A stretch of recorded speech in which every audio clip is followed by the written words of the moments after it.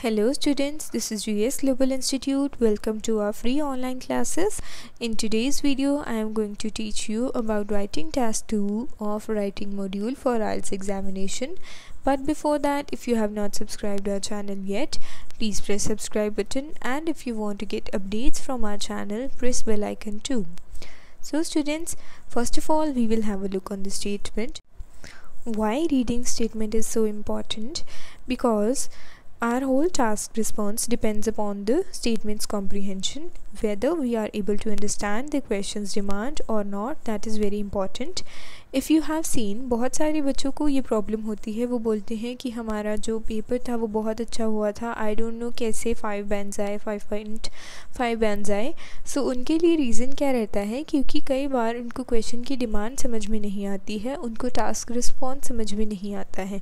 सो उस केस में आपका जो बैंड रिडक्शन है वो काफ़ी हद तक जो है वो रिड्यूस हो जाता है. ठीक है, सो सीधा ही 2 बैंड्स का डिफरेंस पड़ जाता है. जैसे मान लीजिए आपकी जो स्कोरिंग होती है आइल्स के एसए की, वो 9 बैंड्स में से होती है. सो अगर आप टास्क रिस्पॉन्स ही सही तरीके से नहीं करते हो तो फिर आपकी जो स्कोरिंग होगी वो 7 बैंड्स में से होगी. ठीक है, जो 2 बैंड्स हैं वो डायरेक्टली ही वो डिडक्ट कर लेते हैं, क्योंकि एग्ज़ामिनर ये सोचता है कि अगर बच्चे को क्वेश्चन ही नहीं समझ में आया तो वो क्या एसे को अटेम्प्ट कर पाएगा. ठीक है, सो जो क्वेश्चन को रीड करना है, क्वेश्चन की स्टेटमेंट को समझना है और एसे में प्लान करना कि हमने लिखना क्या है, that is a very important step. Okay, so let's have a look on the statement. When designing a building, कि जब एक बिल्डिंग को डिज़ाइन किया जाता है, the most important factor is the intended use of the building rather than the outside appearance.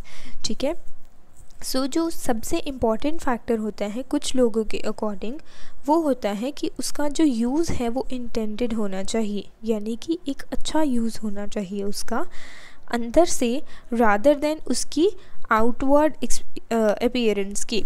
ठीक है, to what extent do you agree और डिसअग्री, आप इस चीज़ से किस हद तक अग्री करते हो या फिर डिसअग्री करते हो. You should write at least 250 words. आपको ये ऐसे 250 वर्ड्स के अंदर लिखना है. ठीक है, सो क्वेश्चन क्या है कि जो बिल्डिंग्स हैं उनका अंदर से अच्छा होना ज़रूरी है और बाहर से अपीयरेंस उनकी चाहे अच्छी हो या ना हो, दैट इज़ नॉट इम्पॉर्टेंट, लेकिन अंदर से वो चीज़ अच्छी होनी चाहिए. ठीक है, आप इस चीज़ से सहमत हो या फिर नहीं हो.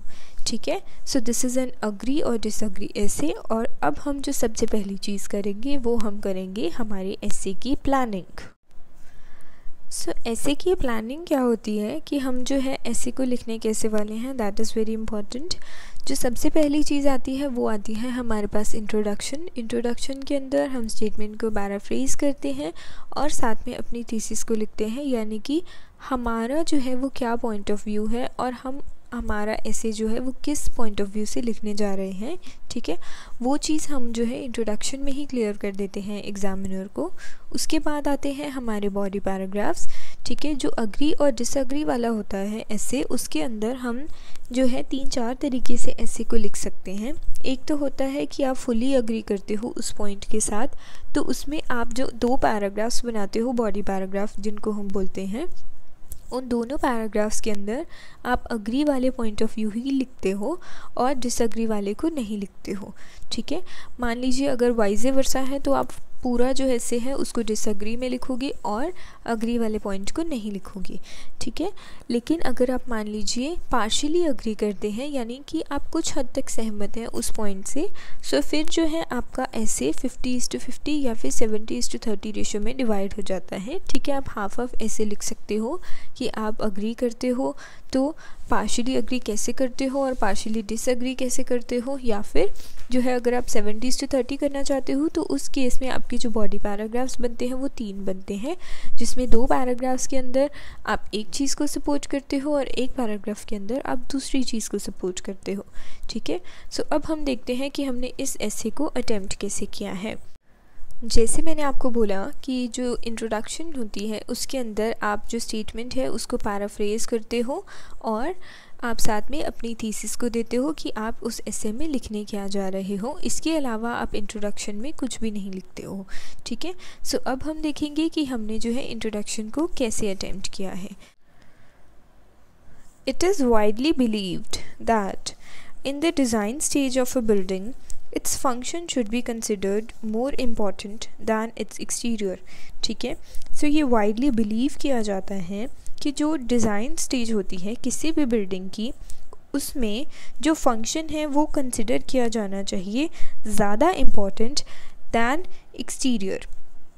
ओके, सो हमने बेसिकली यहाँ तक जो है स्टेटमेंट को रीफ्रेज करके ही लिखा है. ठीक है, जो हमारी स्टेटमेंट थी उसको हमने अपने वर्ड्स के अंदर मोल्ड करके यहाँ पे लिखा है. ओके, फिर हम लिख रहे हैं यहाँ पे हमारी thesis, personally I agree with this idea, कि मैं पर्सनली इस आइडिया के साथ अग्री करती हूँ. Okay, so this is how you have to right introduction. ठीक है, वैसे जो आपकी इंट्रोडक्शन होनी चाहिए वो इम्प्रेसिव होनी चाहिए, but if you want to right it down simply, सो आप इसको ऐसे भी लिख सकते हो. ठीक है, इन सिंपल वर्ड्स. अब हम चलते हैं हमारे बॉडी पैराग्राफ 1 के ऊपर. सो जब भी आप बॉडी पैराग्राफ को स्टार्ट करोगे, सो जो सबसे पहली चीज़ होती है वो ये है कि आपने इंट्रोडक्शन और पैराग्राफ के अंदर एक लाइन को वेकेंट छोड़ना है. ठीक है, या फिर आप बॉडी पैराग्राफ 1 से 2 के ऊपर भी जा रहे हो तब भी आपने एक लाइन को वेकेंट छोड़ना है. ठीक है, so this is basically a symbolising thing कि आप एग्जामिनर को बता रहे हो कि आप जो है अपने नेक्स्ट पैराग्राफ को या फिर बॉडी पैराग्राफ 1 को 2 को इस तरह जो है आप शुरू करने जा रहे हो. ओके, और जब भी आपने बॉडी पैराग्राफ को शुरू करना है, स्टार्टिंग में आपने एक लिंकर को यूज़ करना है, जैसे कि यहाँ पे लिखा है ऑन द वन हैंड. ठीक है, कि एक साइड पे, यानी कि मैं एक ओपिनियन को यहाँ पे लिख रही हूँ. ठीक है, सो अब हम देखते हैं कि इस पैराग्राफ के अंदर मैंने क्या लिखा है. There is no doubt that a magnificent outer space can bring about many prestigious commercial values. कि इसमें कोई भी डाउट नहीं है कि एक मैग्निफिशेंट चीज़ जो होती है, मैग्निफिशेंट का मतलब क्या होता है, शानदार, कि जो एक मैग्निफिशेंट आउटर स्पेस होती है वो क्या ला सकती है, बहुत सारी प्रेस्टिजियस कमर्शियल वैल्यूज़ ला सकती है. ठीक है, वो बहुत सारी हमारा जो कस्टमर्स का इंटरेक्शन है उसको गेन कर सकती है. ठीक है, कैसे, मैं यहाँ पे एग्जांपल के तौर पे भी समझा रही हूँ. ठीक है, सो कैसे मैंने लिखा यहाँ पे, for example, with shopping centres और apartments for rent, it is the outward appearance that attracts the customers attention. ठीक है, जब भी आप किसी शॉपिंग सेंटर के ऊपर जाते हो या फिर आप किसी अपार्टमेंट में विज़िट करते हो रेंट लेने के लिए, तो जो उस चीज़ की, उस जगह की आउटर अपीयरेंस होती है वो कस्टमर्स को ज़्यादा अट्रैक्ट करती है, उनकी अटेंशन को गेन करती है. A person who gets a positive first impression with the exterior is more likely to enter the building to ask for the services. एक इंसान जिसको जहाँ से पॉजिटिव इम्प्रेशन पहले मिलेगा उसकी एक्सटीरियर के हिसाब से वो उसी बिल्डिंग के अंदर जाता है और उसकी सर्विसेज के बारे में पूछता है. Therefore, the outlook of the construction is always regarded as an effective advertising tool. So इस वजह से किसी भी कंस्ट्रक्शन की जो आउटलुक होती है, यानी कि जो उसकी बाहर से लुक होती है, वो हमेशा ही कंसिडर किया जाता है उसको as an effective advertising tool, कि वो एक बहुत अच्छा एडवर्टाइजिंग टूल जो है वो बन सकता है. That brings considerable revenues for their owners, जिसकी वजह से जो ओनर्स हैं वो बहुत अच्छे से बहुत मोटी कमाई जो है उस बेस पे ही कर सकते हैं अगर वो उस चीज़ की आउटर ब्यूटी को बहुत अच्छे से बना देते हैं. इन एडिशन, सो अब मैं एक और पॉइंट यहाँ पे लिखने जा रही हूँ, तो मैंने यहाँ पे लिखा इन एडिशन, कि इसके अलावा या फिर इसमें ऐड करते हुए और क्या चीज़ हो सकती है. ठीक है, सो आप भी जब अपना ऐसे लिख रहे हो तो आपको भी कोहेसिव और कोहेरेंस को मेंटेन करना बहुत इंपॉर्टेंट हो जाता है आपके ऐसे के अंदर. ठीक है, सो इस तरह के लिंकर्स जो है आप यूज़ कर सकते हो, जैसे इन एडिशन हो गया, ऑल्सो हो गया, अपार्ट फ्रॉम दिस हो गया. ठीक है, सो इस तरह से आप अलग अलग लिंकर्स को यूज़ कर सकते हो.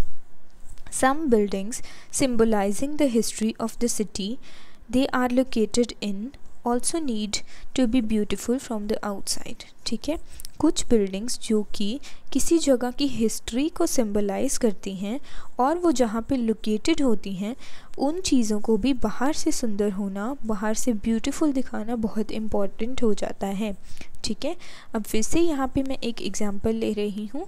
Take हैनोई opera house as an example. ठीक है, सो ये जो ओपेरा हाउस है, हैनोई ओपेरा हाउस, इसकी मैं एक एग्ज़ाम्पल लेके आपको बताना चाह रही हूँ।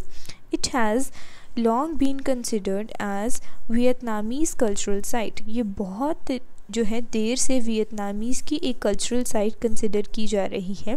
सो maintaining it's attractive exterior is undoubtedly an essential task. सो इस वजह से उसकी आउटर ब्यूटी को मेंटेन करना उनके लिए एक बहुत ही ज़रूरी टास्क बन गया है। ठीक है, सो इसके अंदर बेसिकली मैंने ये बताया पैराग्राफ के अंदर कि आउटर ब्यूटी जो है वो क्यों इम्पॉर्टेंट होती है। ठीक है, अब हम चलते हैं दूसरी साइड के ऊपर, यानी कि मैं अपनी साइड के ऊपर आ रही हूँ कि जो मैंने स्टैंड लिया था इंट्रोडक्शन के अंदर कि जो इंटरनल चीज़ होती है, यानी कि उसकी फंक्शनिंग जो होती है वो ज़्यादा इम्पॉर्टेंट होती है। मैं उस चीज़ को इस पैराग्राफ के अंदर सपोर्ट करूँगी। ठीक है, सो आप जो है कोई भी एग्जाम्पल को कोट कर सकते हो, लेकिन आपको एक चीज़ ध्यान में रखनी है कि जो भी आप एग्जाम्पल कोट करो वो नेशनल या फिर इंटरनेशनल लेवल की होनी चाहिए। ठीक है, आप अपनी लोकल एग्जाम्पल्स को नहीं दे सकते हो, क्योंकि आइल्स के अंदर it is very important to consider the national examples. ठीक है, कि जो एग्जामिनर है उसको भी समझ में वो आ सके कि आप किस चीज़ की बात कर रहे हो। ठीक है, सो अब हम चलते हैं हमारे बॉडी पैराग्राफ 2 के ऊपर। सो बॉडी पैराग्राफ 2 क्या कहता है, यहाँ पे मैंने स्टार्टिंग में जैसे मैंने आपको बताया था कि एक तो आप जब भी बॉडी पैराग्राफ 1 से 2 के ऊपर जा रहे हो या फिर इंट्रोडक्शन से पैराग्राफ के ऊपर शिफ्ट हो रहे हो, सो यहाँ पे आपको एक लाइन वेकेंट छोड़ना बहुत इंपॉर्टेंट होता है। So this is a plain paper, so you may not be able to visualise this, लेकिन आप जब नॉर्मल पेपर के ऊपर लिख रहे हो, जो आपकी आइल्स की एग्जामिनेशन शीट भी होती है इवन, उसके अंदर भी जो है लाइंस होती हैं। सो उसमें जो है आपने एक लाइन को स्किप कर देना है, जस्ट ये सिग्निफाई करने के लिए कि आप दूसरे पैराग्राफ के ऊपर शिफ्ट कर रहे हो। ठीक है, सो जैसे मैंने आपको बताया था कि स्टार्टिंग में आपको सिग्निफाई करना होता है कि आप जो है किस पॉइंट ऑफ व्यू की तरफ जा रहे हो। जैसे मैंने यहाँ पे जो है ऑन द अदर हैंड लिखा। स्टार्टिंग में जो मेरा बॉडी पैराग्राफ 1 था उसमें मैंने ऑन वन हैंड लिखा था, यानी कि मैं एक चीज़ को बता रही थी, अब मैं दूसरी चीज़ की तरफ जा रही हूँ। It is clear that function is also significance to a building. ठीक है, कि कोई भी बिल्डिंग के डिज़ाइन में उसका फंक्शन जो होता है वो बहुत इम्पॉर्टेंट होता है।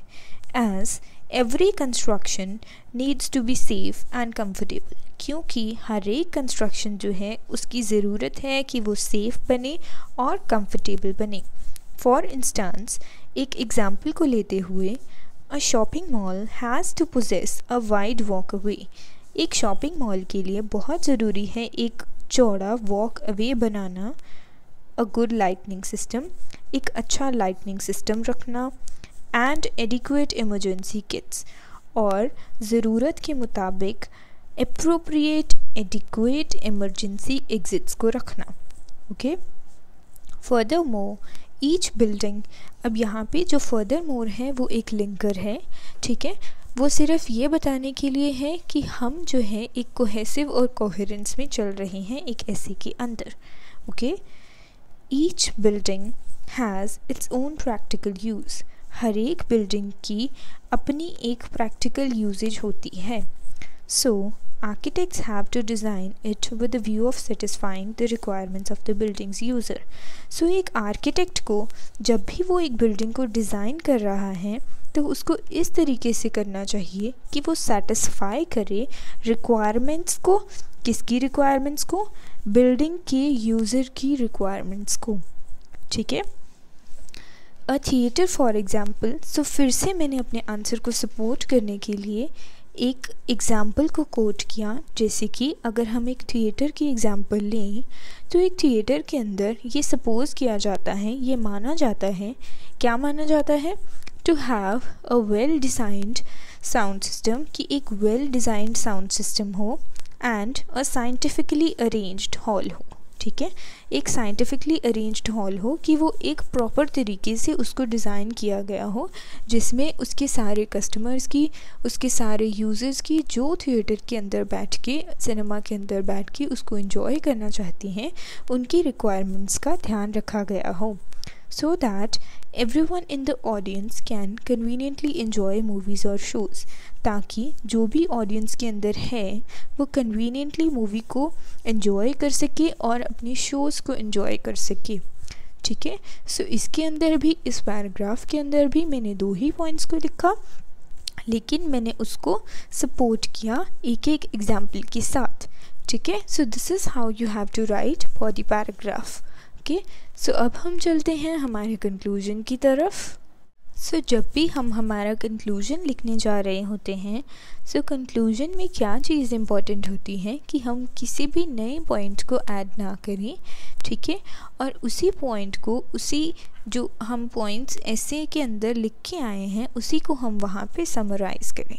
ठीक है, हमने कुछ भी नया जो है वो कंक्लूजन के अंदर ऐड नहीं करना होता है। ठीक है, सो जब आप कंक्लूजन को लिखने जा रहे हों, ठीक है, तो जैसे आप बॉडी पैराग्राफ्स को शुरू करते हुए एक लिंकर को यूज़ करते हो, उसी तरह कंक्लूजन को शुरू करते हुए भी आप 3-4 वर्ड्स को लिख सकते हो। वो वर्ड्स क्या हैं? आप लिख सकते हो टू कंक्लूड, टू रीइटरेट,